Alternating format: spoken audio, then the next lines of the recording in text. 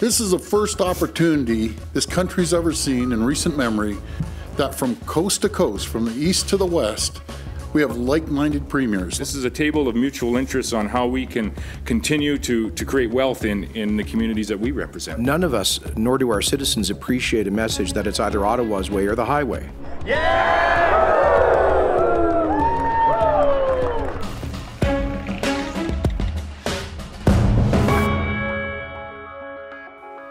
The theme uniting the pre-game huddle you saw there appears to be in large part the carbon tax. Conservative premiers from Alberta, New Brunswick, Saskatchewan, and the Northwest Territories gathered in Calgary today, united in their opposition to the federal government's price on carbon.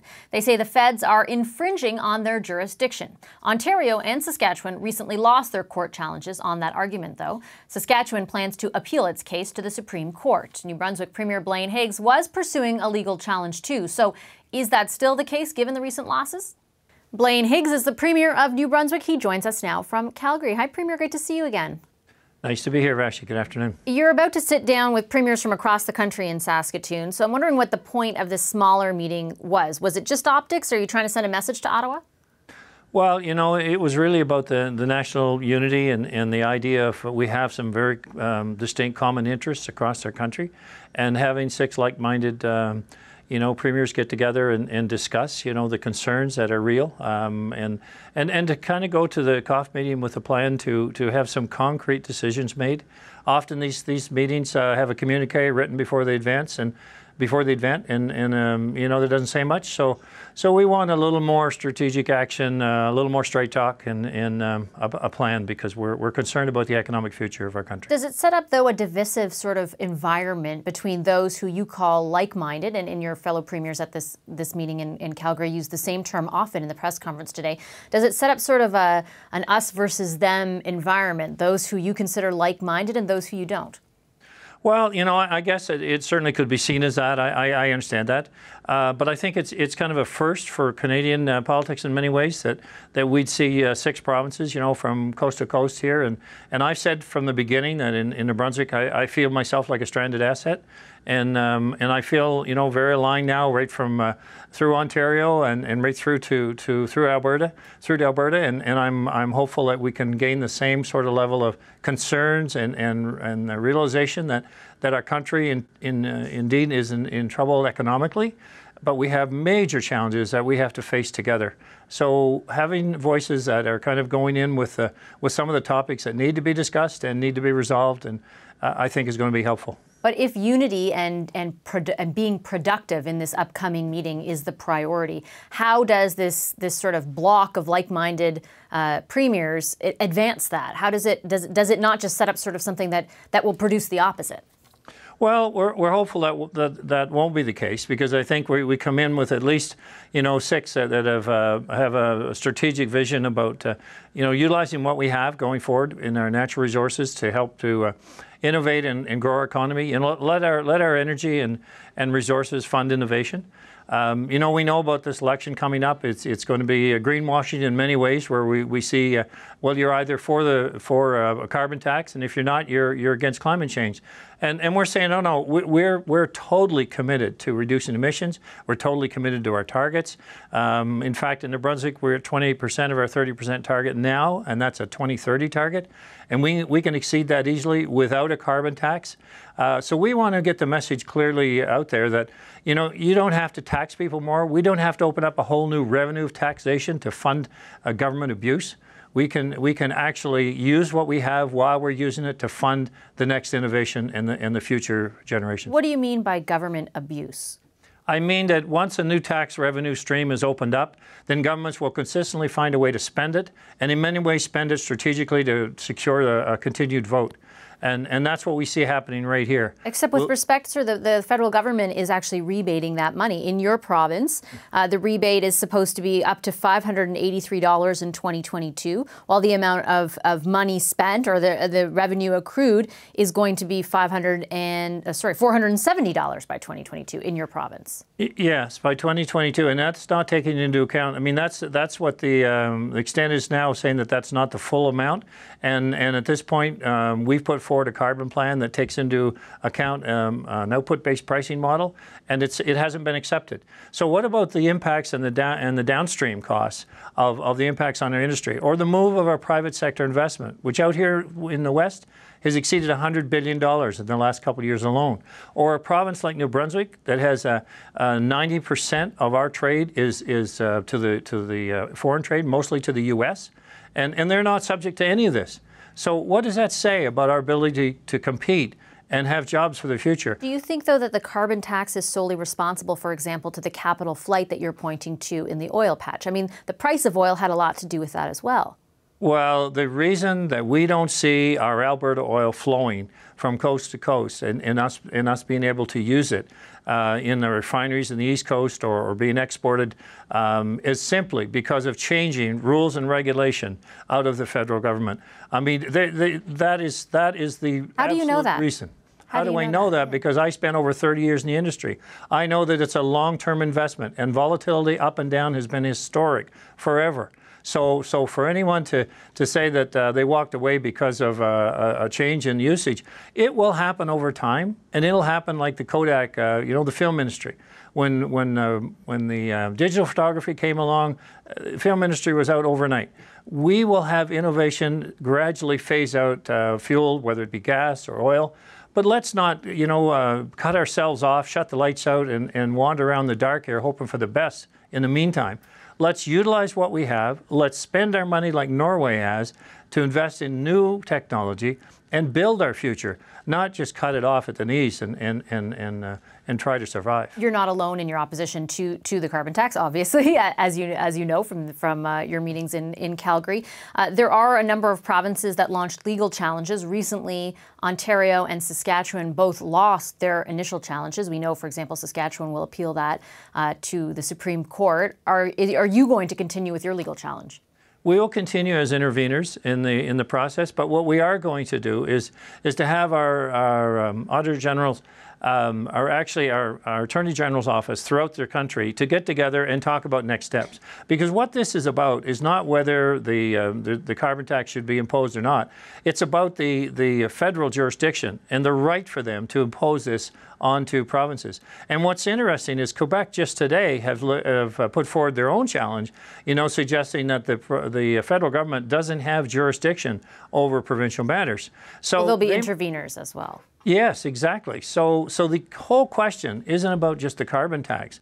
It's about the federal government imposing on provinces, regardless if they're meeting their emission targets or not. And after all, what is this all about? It's about cleaner, greener New Brunswick, Canada, and it's about meeting emission standards. So let us focus on the targets, not focus on a revenue stream for politicians to just take advantage of. Two courts, though, and I take your point that there are appeals one appeal at least underway. Two courts have ruled that the federal government does in fact have jurisdiction. Is it my understanding that you're not going to proceed with your own legal challenge, just seek intervener status because of that?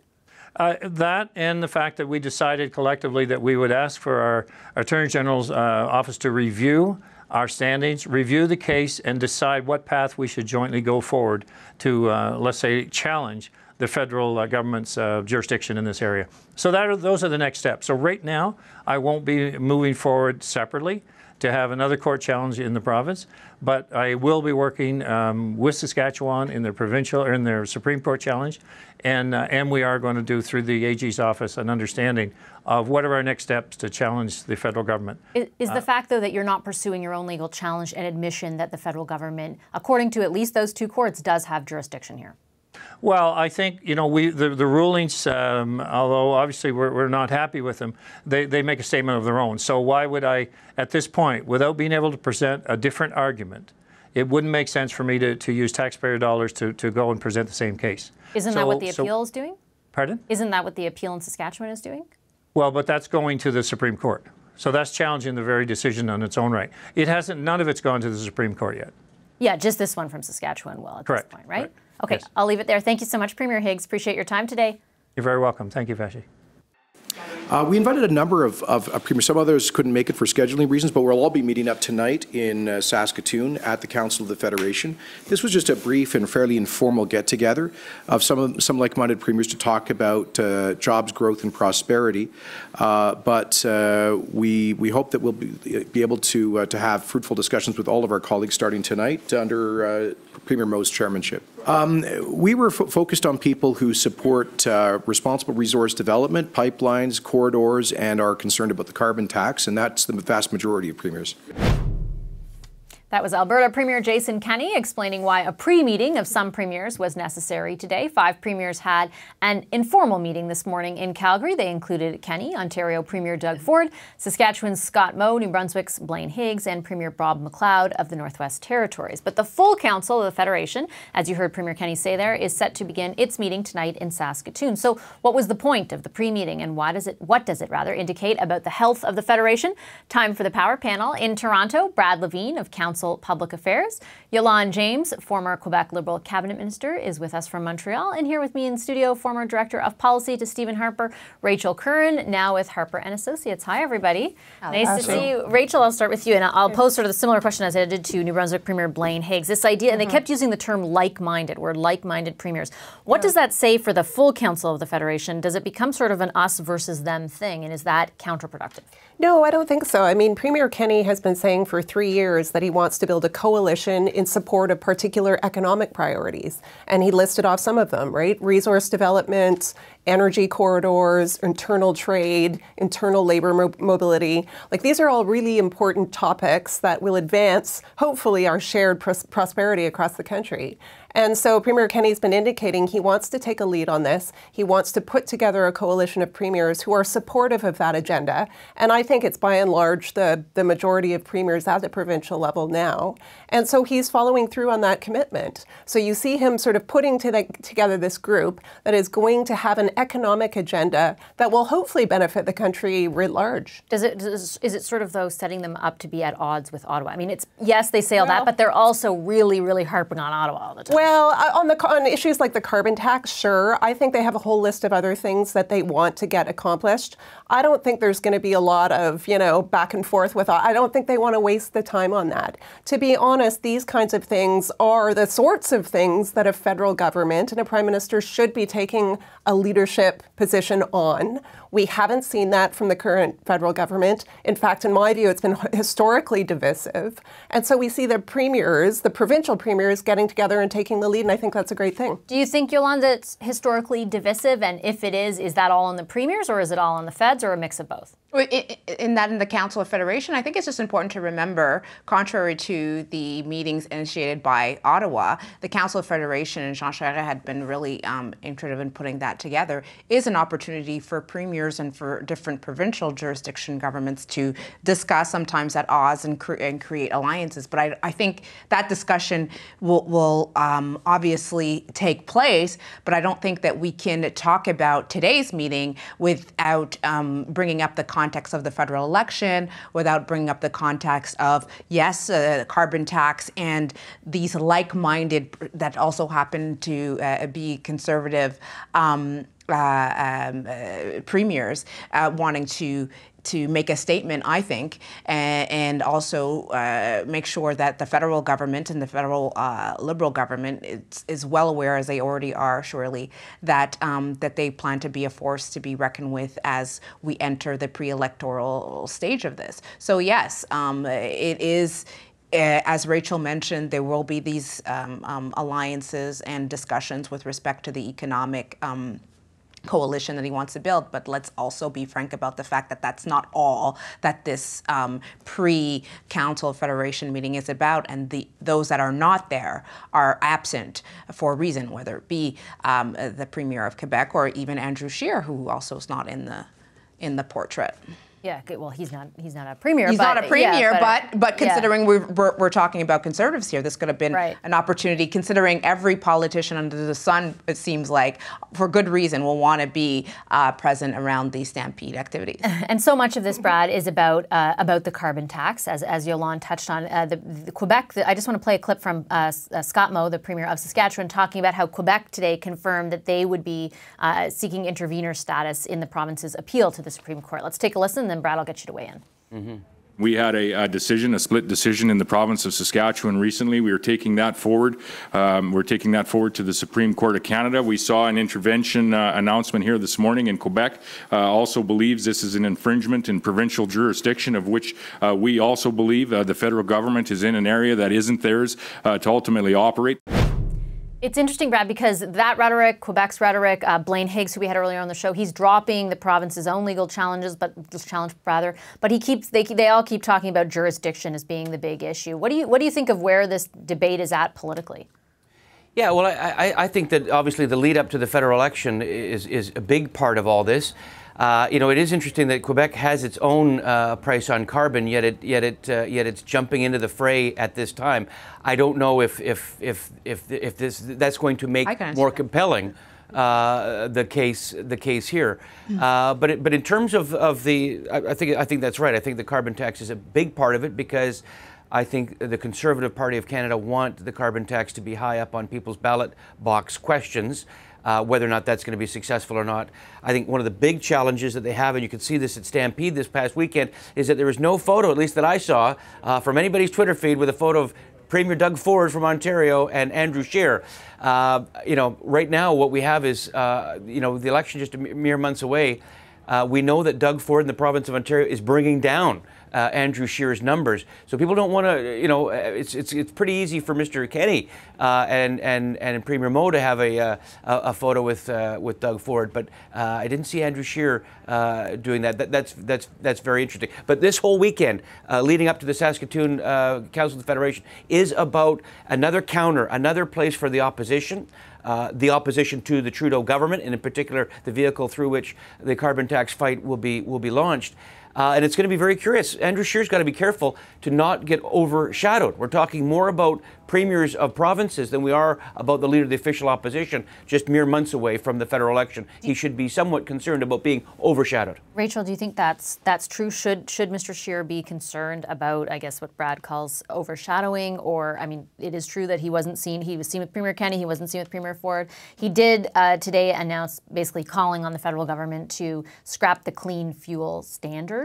That was sort of a big announcement from the Conservatives today. But to Brad's point, is he at risk of being overshadowed by the rhetoric coming from this alliance over the carbon tax? No, not at all. Andrew Scheer's been front and center at the Calgary Stampede. He was just at an event in Etobicoke where Premier Ford was attending also. Here's what I think. I think Brad's trying to deflect from the fact that nowhere in this picture has Jagmeet Singh been seen.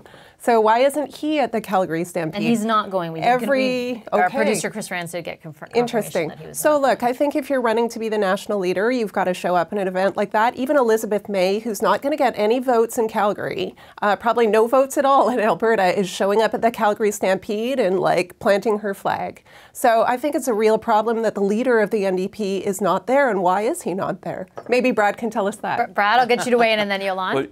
Well, you'd have to. Why don't you call Rachel? Why don't you ask Mr. Singh's office for a detailed thing of his question? I'll ask you about just the political implications of Mr. Singh not going, and then I'll find exactly what they said. I'm sure that I honestly don't know, so I'm merely going to speculate, which is what we do on the Power Panel all the time. He won't be heading to Calgary. He had events in the riding last week. Yes. And is on a flight to Toronto today for unmovable events in Ontario. Sure. Okay. Well, I mean, you're going to go where you think you're going to be picking up support.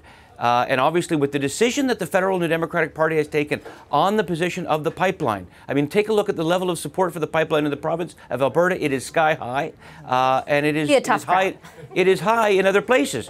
So, you know, I don't think it's a big mystery that you know, that Jagmeet Singh has chosen to spend time outside of that. You go where the next tier of voters are. You don't go where you've taken a principled stand. And at the same time, I don't see Mr. Scheer in places that you're going to see Mr. Singh in. So that's what all the the four major parties in the House of Commons right now are going to be going after. Where's that next tier of voter? Where can I go and get some support? And you go where the support might be. It's like there's an election going on. Final word to you, Yolande?